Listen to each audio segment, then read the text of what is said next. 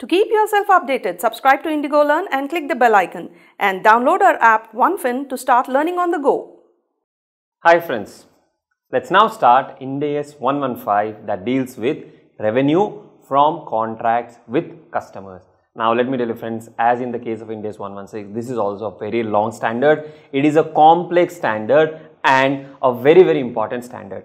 Important not only from the exam point of view but also from your career perspective or work perspective, because revenue will be the core of whatever you are doing, right? Because without revenue, organizations would not exist. You definitely have some startups which exist even without revenue, but in most of the cases, revenue would be the core of any entity that you would be working for, right? So this standard becomes very important, and let me tell you, almost in every attempt, you will get a guaranteed question from this standard. There are a lot of things to learn, and I told you this standard is a complex standard, but we'll make it simpler. We'll understand what are the things that we need to remember. We'll take a lots of examples so that you are absolutely clear with what we are learning.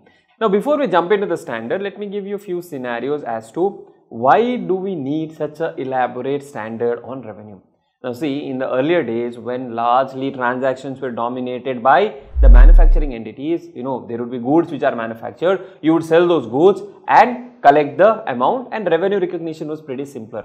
As we moved to service based industries, in the initial days, even that was pretty simple, there was nothing complicated. But if you look at today's scenario, there are a lot of complexities involved in transaction between entities and their customers. Now friends, please note, the very important term in this standard is contract and customer. So there has to be a customer if you have to recognize a revenue under this standard, right? So when we have transactions with customers which are complex, we need more guiding principles. Let me give you a few examples. Now say for example, you purchased this course from our website, and for argument's sake, let us say the price is 10,000, on that 18% GST is applicable. You purchased this course at 11,800. Now you paid us the amount, we gave you the course access. Now if you have to look at a simple accounting entry, you would say for Indigolearn, bank account debit 11,800 to revenue 10,000 and to GST payable 1,800, correct? A very simple entry. But is this course valid only for this accounting year? Not necessarily. When you purchase the course, let us say it is valid for November attempt coming after 2 years. It is valid till November attempt coming after 2 years. So is entire 10,000 revenue pertaining to year 1? It is not fully pertaining to year 1, it is pertaining to multiple years. Now these kind of complex transactions have started happening much more than they used to happen before. Let's take another example. Say we have Jio. Now Jio, to attract customers, what it says, we will give you free handset. We will give you free handset against a deposit, and you have to use Jio services for, let us say, 3 years. And for 3 years, every month you have to pay, for example, 500 rupees as rental. Now this 500 rupees that Jio is charging as rental, is it only for the telecom services or is it also for the equipment? See, we cannot just say that 500 rupees per month is for telecom services only, because a handset is also being given to the customer. A handset is also being given to the customer. So maybe a part of the transaction price, that is 500, is pertaining to the sale of handset. So this becomes a complex transaction, and we have to ensure that we account for these transactions properly. Or take another case, say you have a Tata Sky connection at your home. Now when you have a Tata Sky connection, they give you free set-top boxes. Now that set-top box, does it belong to you? Does it belong to Tata Sky? Is there any amount that has to be attributable to that Tata Sky set-top box? That has to be understood. So that becomes another challenge. Or take another example. You want to be healthy, you want to be fit, so you have joined a gym. Now when you joined a gym, the gym owner said you have to pay 2,000 rupees as one-time non-refundable charges. You have to pay 2,000 rupees as one-time non-refundable charges, and after that you have to pay 6,000 rupees per annum. You have to pay 6,000 rupees per annum in advance for every year. Now 6,000 rupees per annum every year, that is fine, because that is a revenue pertaining to a specific year. But what about this 2,000 of one-time non-refundable fees? Is it the revenue pertaining to only 1 year, or is it a revenue pertaining to all the years till the time you are associated with that gym, till the time you take the services of that gym? where should we allocate that 2000 rupees of one-time joining fees, right? So these kind of complexities arise when we look at modern days transaction. Earlier days it used to be very simple, sell a product. Most of the transaction used to be sale of products or outright sales with no further obligations in the future.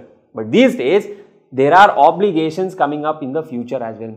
Take another example, you purchase a two-wheeler. Now along with the two-wheeler, there is something which comes free. What comes free is your free maintenance service, right? They say, 2 free services, 3 free services, 4 free services. Actually that is not free. They will collect the amount as a part of overall sale price itself. But then how do you allocate the price between the two-wheeler and the service that is being provided? Or sometimes it comes with annual maintenance contract. Those of you are using, water purifiers at home, or those of you have taken AMCs for some electronic equipments, every 3 months or every 6 months a person from the company, they would come and they would do the repairs and maintenance, or check up the equipment. But then how do you allocate the revenue between the sale of product and the AMC services, right? So like this, there could be multiple complexities. Say you purchase a product from Amazon. Now when you purchase a product from Amazon, you can return that, let's say, within a 10-day period. Then how should the revenue be recognized? When should the revenue be recognized? That's also very important. At what amount should the revenue be recognized, right? All of these become very, very important. So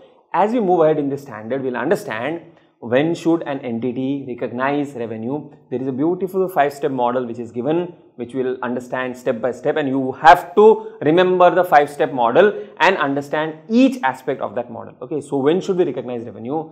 Then the next question is, at what amount should we recognize revenue? Then if we are not recognizing revenue, then how should we account for the transaction? Say for example, there is a customer, there is an entity, and the customer has paid some amount. And we are saying that entity, you cannot recognize revenue because you have not fulfilled certain steps in the 5-step model. Then how should the entity recognize that item? That also needs to be understood. Then how should we present, how should we disclose revenue? And then there are specific aspects around service concession arrangements that also we need to understand. A very long standard, but you need to have patience. We'll learn it block by block with lots of examples, with lots of practice to ensure that you are ready for the examination by the time you come to the end of this standard. So now, before we move into the standard, let us understand what is the core principle of this standard. See, we have an entity and we have customer. Now, there is a transaction between this entity and the customer. Assume for a moment there is a supply of goods, or maybe there is a supply of services. Now, what the standard requires is the entity has to recognize revenue in a way that depicts appropriately the transaction between the entity and the customer, and at a price that the entity expects to receive as consideration. So it is not saying us anything fancy. What it basically tells us is recognize revenue in a manner that depicts the transaction, the true nature of the transaction, and recognize the amount of revenue at the consideration what the entity expects to receive from the transaction with the customer. Now, what is this necessity of true nature of transaction? Friends, sometimes what happens is there may be an entity and there is a customer. Entity may sell some goods to the customer with an agreement to repurchase the same goods at a later date. So basically, these kind of transactions are not your regular sale transaction. These are basically financing transaction.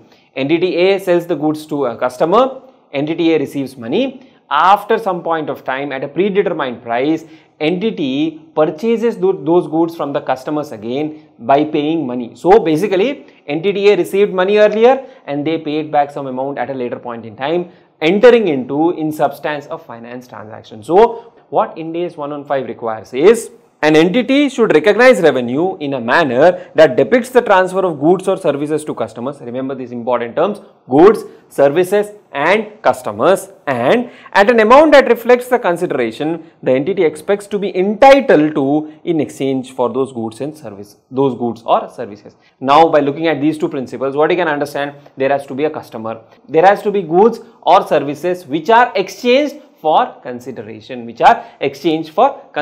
and the core of the standard is around contract, customer and control. Please remember, contract, customer and control. Basically, you need to have a contract with the customer, and a lot of emphasis is on this control related aspect. Now, to recognize revenue, Ind AS 115 prescribes a 5-step approach. There are 5 steps that an entity has to follow to recognize revenue.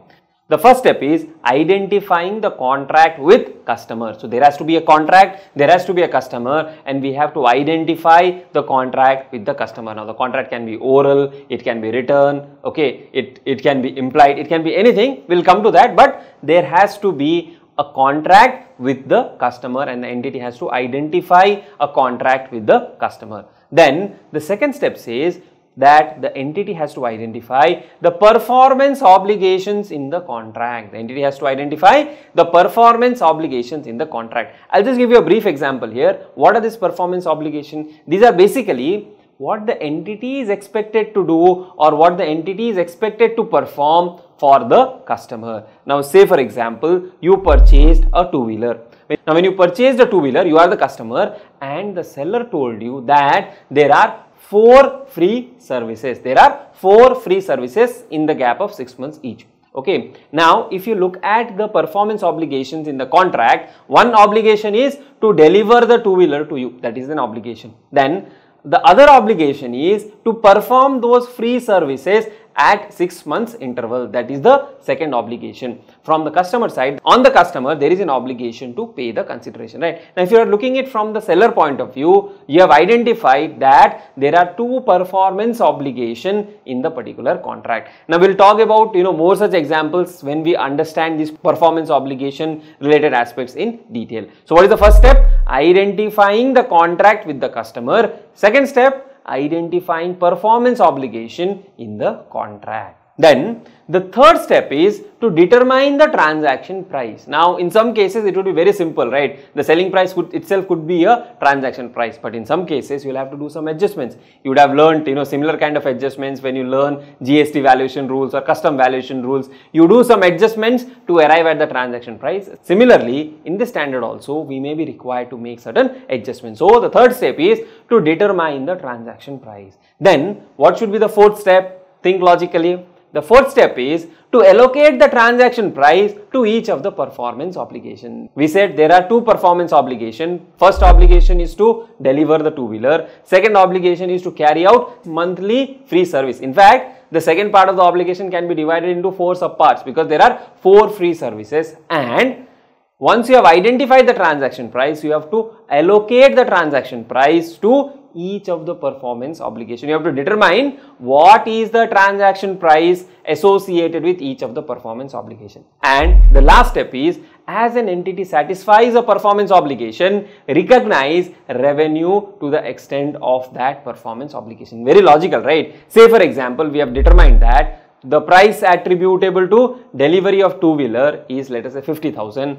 Price attributable to each of those free services is 1,000 each. Okay, so 50,000 and 1,000 each for 4 services. Total amount paid is 54,000, right? Now, continuing with the same two-wheeler example, say you have entered into a contract with the dealer to purchase a two-wheeler, and along with the two-wheeler there would be 4 free services. Okay, now is there a contract between you and the seller? Yes, there is a contract. You'll obviously sign a return form, or you'll fill up a return form, give in all your details, agree to all the terms and conditions, and you will enter into a contract. Okay, when we say contract, it is not always necessary to be on a stamp paper.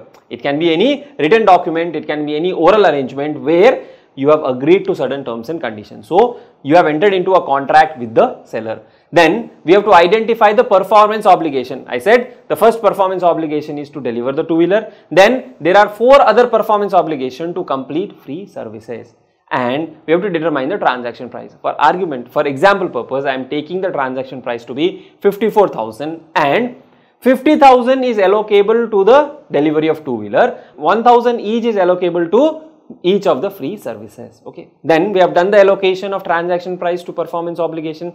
Lastly, what we need to do is, as and when a performance obligation is satisfied, we have to recognize revenue. So when the two-wheeler is delivered, you will recognize the revenue of 50,000. When the first free service is completed, you will recognize the revenue of 1,000. Similarly, for second service, for third service, and the fourth service. Right? Pretty logical, pretty simple.